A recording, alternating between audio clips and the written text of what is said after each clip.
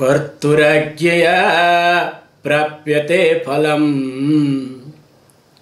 कर्म किं परं कर्म तज्जडम् कृतिमहो दधो पतन कारणम् फलम शाश्वतं गति निरोधकम् ईश्वरार्पितं नेच्छया कृतं चित्तशोधकं मुक्तिसाधकं काय वाङ्मना कार्यमुत्तमं पूजनं जपा चिन्तनं क्रमात् जगत ईषधि युक्त सेवनम् अष्टमूर्तिभृत् देव पूजनम् उत्तमस्तवात् उच्चमन्दतः चित्तजं जप ध्यानमुत्तमम् आज्यधारया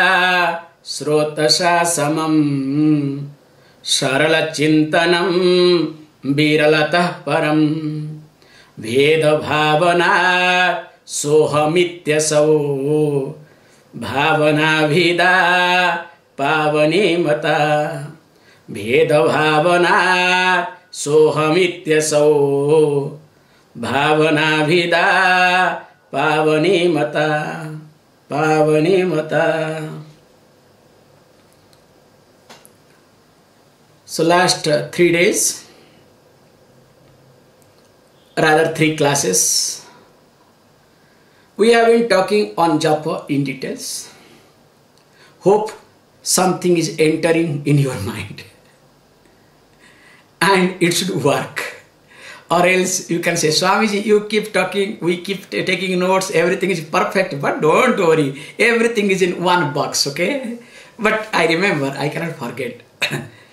So, sometimes when I talk like this, so I remember one person told, Swamiji, don't worry, whatever you are talking, everything is stored in my subconscious mind. So no problem, if not today, not even if not in this life, next life it will come up, okay? It will be useful. So I am assuring you, if not today, tomorrow is next life, okay? If not in this life, definitely next life it will come to the forefront. So don't worry.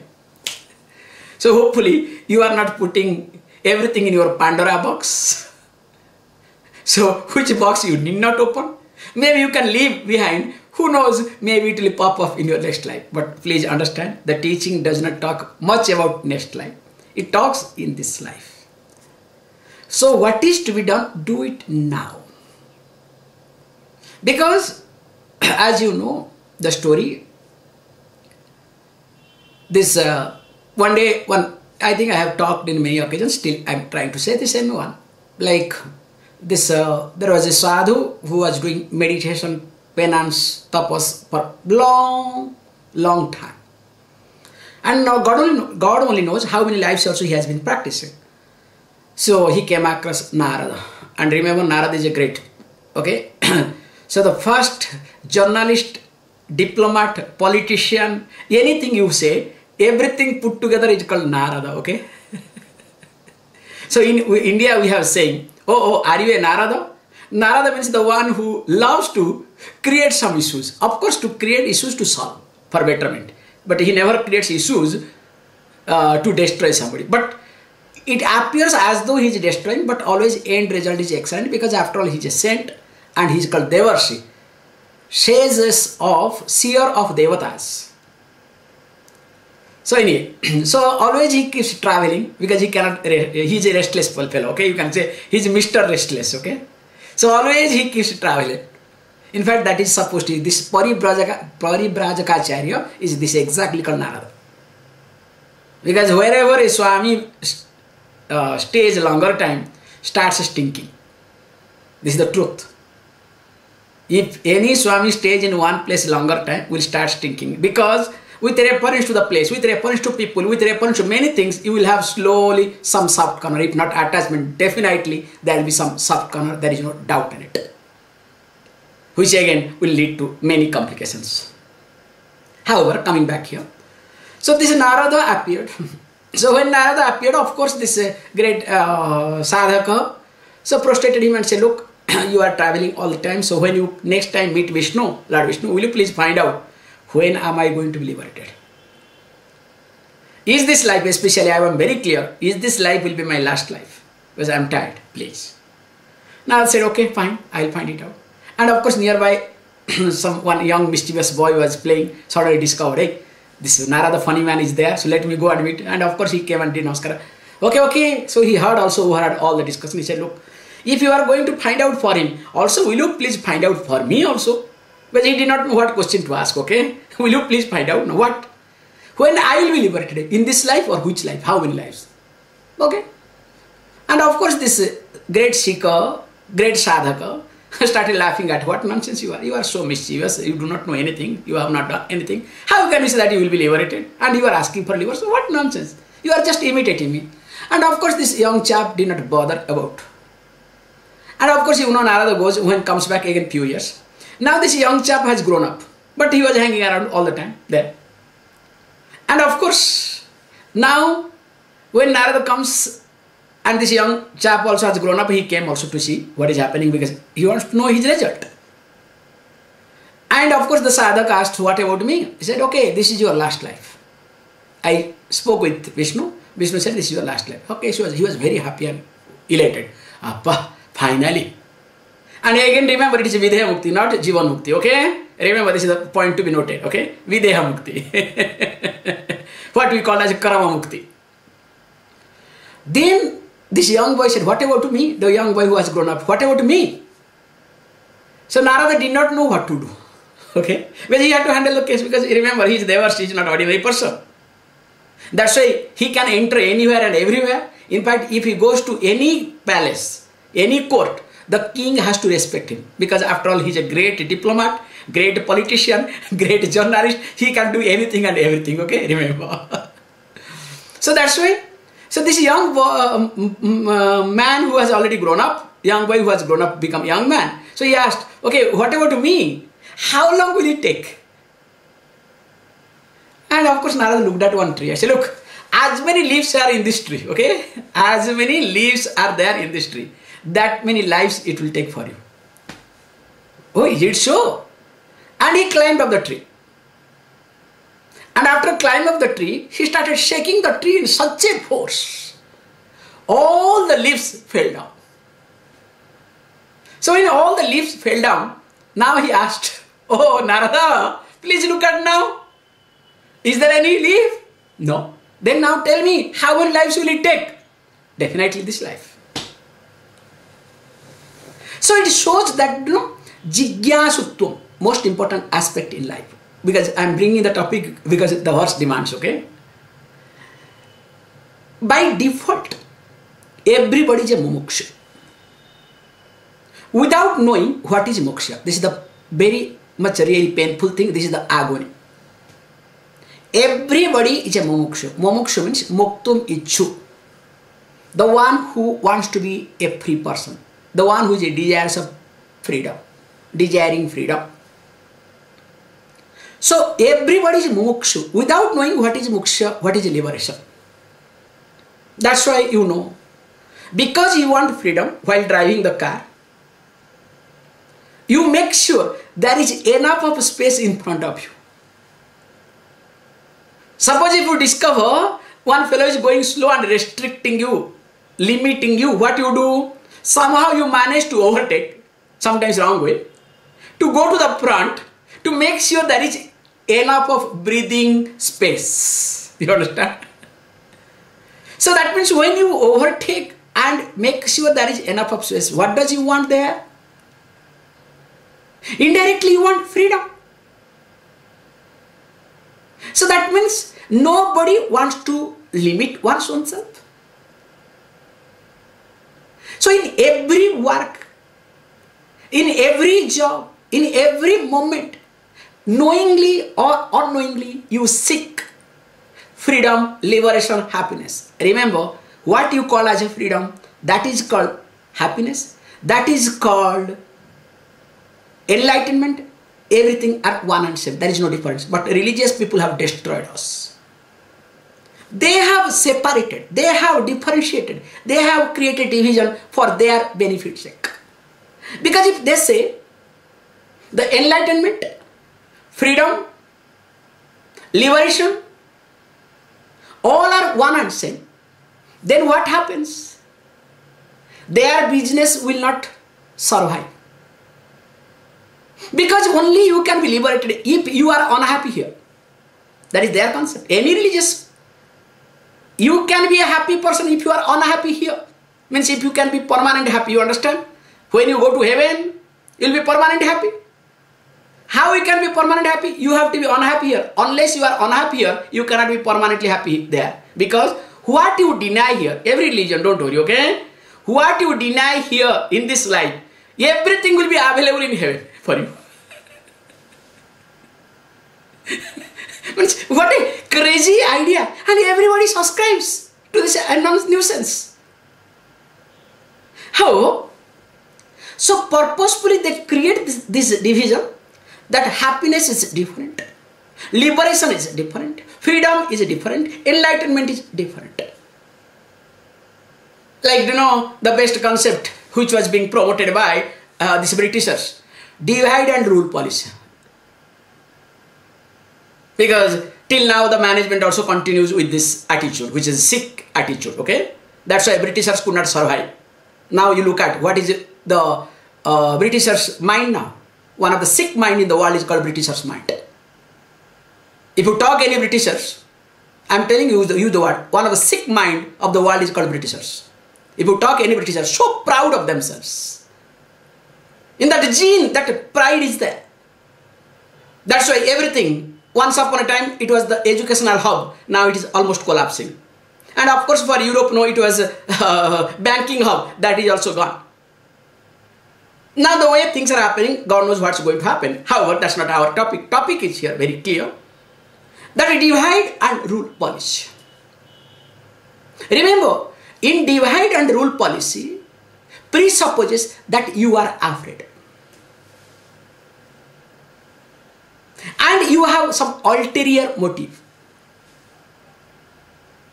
You are not aware and sure about yourself either. And definitely that is not healthy in long run. That's why here is very clearly and carefully said that the happiness, freedom, liberation, enlightenment, all these words that you see come across, all are synonymous. It is used contextually. So when the religious people use moksha, that time this so-called spiritual people think as happiness. And of course, intellectual nerds think as enlightenment. Religious people, again, those who are devoted, they think, going to heaven without knowing what is heaven, okay, that's a big problem. That's the most dangerous thing. Every religious devotees wants to go to heaven without knowing what is heaven, okay. It is like, you want to go to foreign countries, you are applying visa, you have converted your money, everything you have done without knowing what is destination. What a painful life, imagine. At least you should have some information, clear information about the destination. Then you will say, we will see. But interestingly, this destination is created. You cannot come back, okay? So that means you are a branded labor. You will talk about bonded, branded labor. Whole life means as long as you are cut. Very unfortunate thing. However, coming back here. So that's why you need to do Japa, which actually helps you not to get into any loop in your life. That the loop which is created by you or by others or in a given situation or surrounding. Because remember, the loop can be created by any means. It is very easy, convenient. Once a loop is being created And if the mind has adapted, not caught, mind never gets caught in the loop. Once mind adapts, there is a big difference, getting caught and adapting. So never ever say mind is caught with a habit. Loop means habit, okay? Never ever say that mind is caught with a habit. Never. Mind has adopted it. Mind is familiar with. Mind has developed some comfort with reference to this. Can you see the difference? Because if you say that mind is caught, that means you are completely helpless. In fact, you want to justify what you are doing it. So it is again intellectual purpose. Intellectual justification. So that's why in order to not to get caught in the loop, that which is being created by you or by others or in a given situation, surroundings, you need to take the help of Japa. In fact, Japa is the unique way to bring you away from loop. That's why inevitably in every religion, whether it is Hinduism, whether it is Christianity, Islam, Buddhism, Jainism, you name it, any religion, okay? Japa is common. Why they do, how they do is maybe different. But Japam, they may talk in different way. But the concept of Japam is there in every religion. So to make sure that one should not get caught in one's own loop. Now here, when you do Japa, that is what last time we saw, with uninterrupted thinking process. Of course, not thinking of your honey, okay? Remember, okay? That also we discussed. Anyway, don't worry, that honey thinking will not continue for last long. It will not last long, okay? 1 day, 1 month, 1 year, 2 years, maybe 1 decade. Oh, too much, okay? I'm sorry. This is too much, yeah. So anyway, don't worry. So this uninterrupted thinking definitely is better than interrupted thinking. In fact, that is called disturbance for you when without your knowledge there is some type of interruption in your thinking. Remember, when you say I am disturbed, what does it mean? I expected, this is called expectation, or I wanted my mind to move in a given way, and it did not happen. It got obstructed. Why and how, let us not get into, that's big area. So that means it's very clear. The interruption of your thinking process is called disturbance for you. Same logic you can extend for others. So when you interrupt others' thinking process, other person also is being disturbed because of you. So the disturbance is nothing. It is just interruption of thinking process. I hope it is clear for you. So if this is the case, so the purpose of Japam is what? To make sure that you are not creating any interruption for you nor for others. Can you see this point? At any given time, at any given situation, with reference to anybody and everybody. Never ever create interruption. But the problem is, when you have created an interruption for you, or there is interruption in your thinking process, and you are not aware of it, that time you create interruption for others. Not you create, it happens, okay? Without your knowledge, it happens. This is the psychological impact, nothing else. That's why what you need to, that's why always I highlight with you all, try to fit yourself.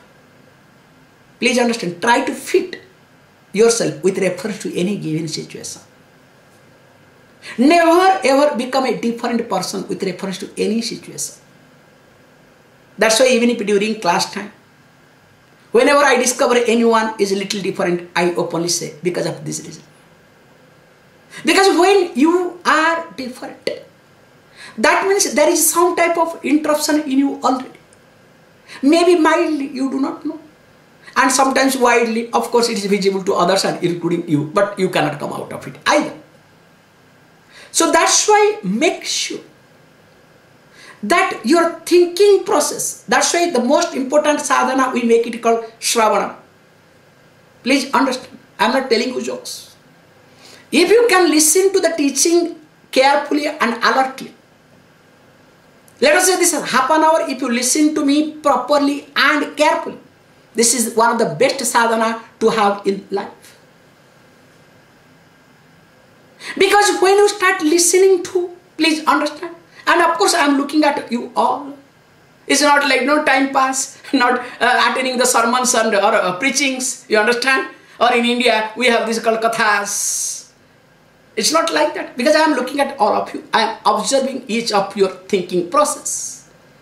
Now, if you are able to correlate with the teaching and this teaching ambience, most important aspect, okay? If you are able to correlate, if your mind is you are able to cope up your mind with this teaching and this teaching ambience, that means you know how to handle your mind. You know how to not to give importance, how not to give importance, okay, to your mind, so that that mind will create some type of obstacles in your life. Because remember, with the help of the mind, we all function. Today I am talking to you all with the help of my mind. But because I am talking with the help of the mind, that does not mean that mind is everything. I need to draw a line to my mind. How?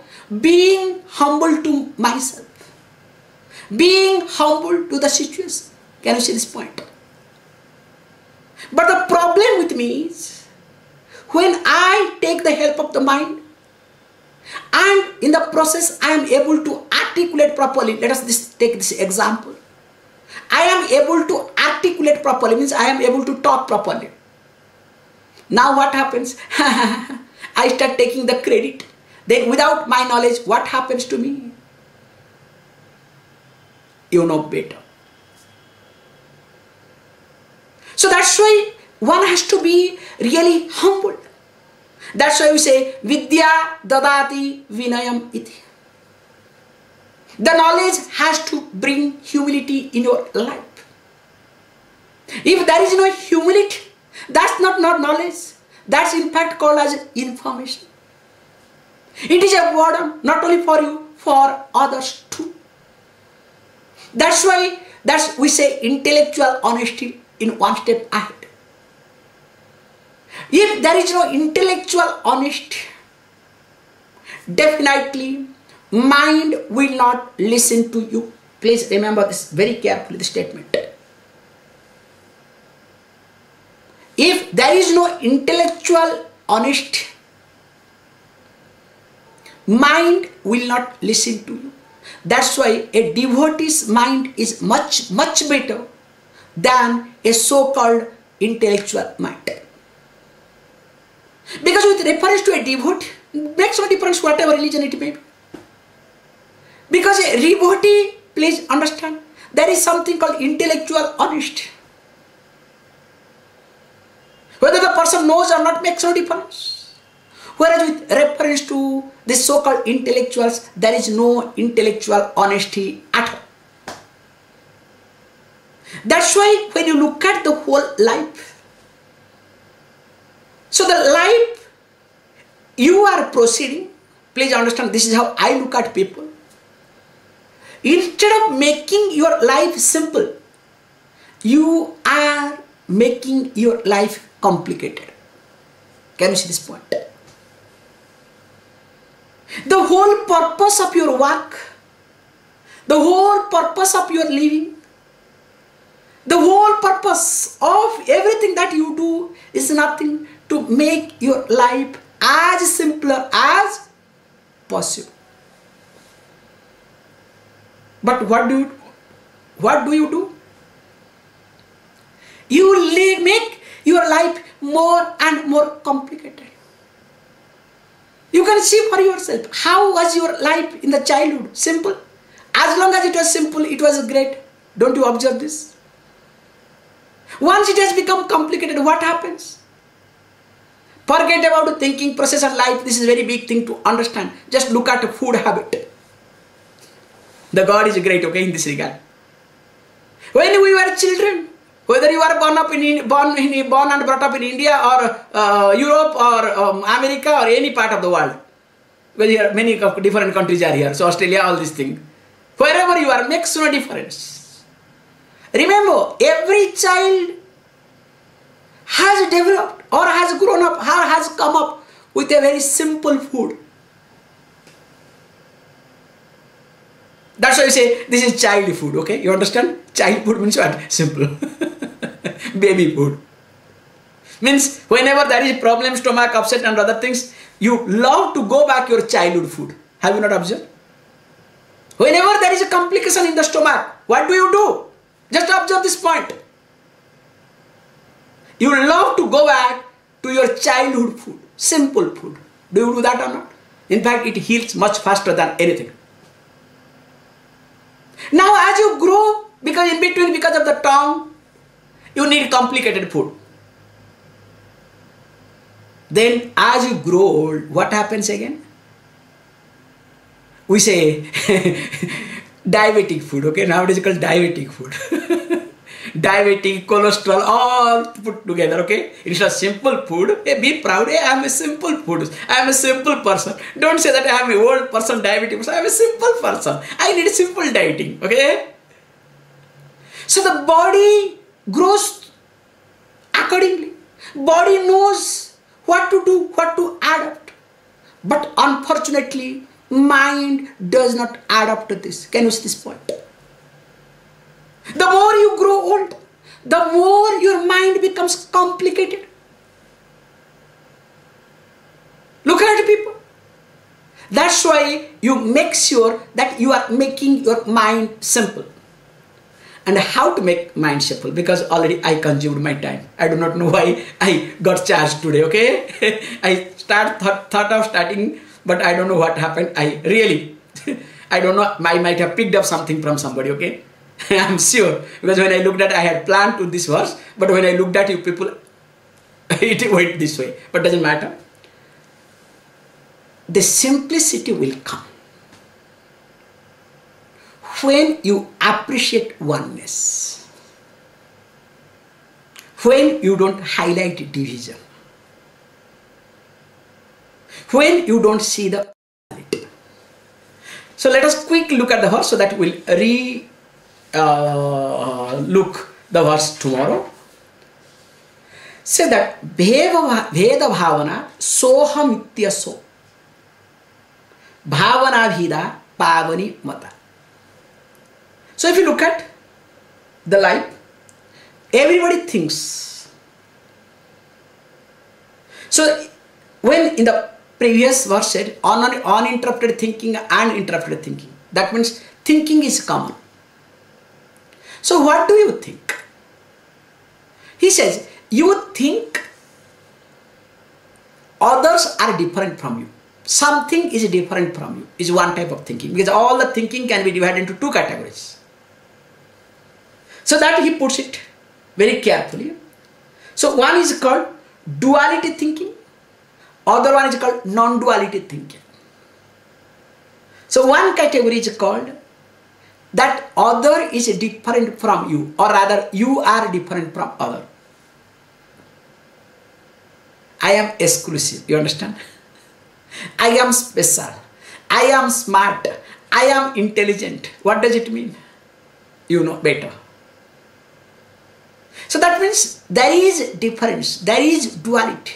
So you create a division, all your thinking. And another thinking is non-duality thinking.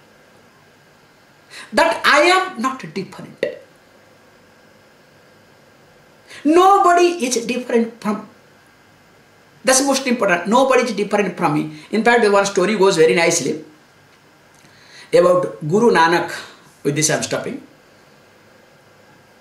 Guru Nanak, because he was from a, let us say, from a farmer's family.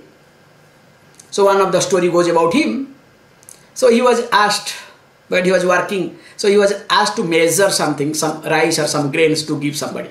So they, in Hindi, they start counting 1, 2, 3, 4, 5, 6, 7, 8, 9, 10, 11, 12, bara. Then 13, that's 13 number is a very interesting number. Tera. In Hindi it is called Tera. Means Tera also, it means also yours. So what he was doing is, he was counting Tera. So he was not in the 13 number. So he has gone to yours. Yours means, oh God, it is yours. Oh God, it is yours. Oh God, it is yours. Oh God, it is yours. So from 13, he jumped to yours. And he did not know what he is doing it. In fact, others started noticing what nonsense you are doing. You know how many times you have put? And he started saying, Tera. So even if it took a long time for him to come back to sense, to say, it is mera means mine, you understand? We say, Tera mera, a whole life is in Hindi, we have beautiful. Tera means yours, mera means mine, okay? Or tuttu me, we have got a lot of words in Hindi, okay? Tuttu me. Remember? In fact, when we fight, we say tuttu me, nothing else. Wherever there is Tera and mera, yours and mine, their fight will happen. So here he says, either you say mera or you say Tera, no problem. Either you say it is mine or you say it is yours, absolutely no problem. But conveniently if you say Tera mera Tera, you understand? Conveniently. Sorry, definitely that is not healthy at all. More of it we'll say. Please close your eyes.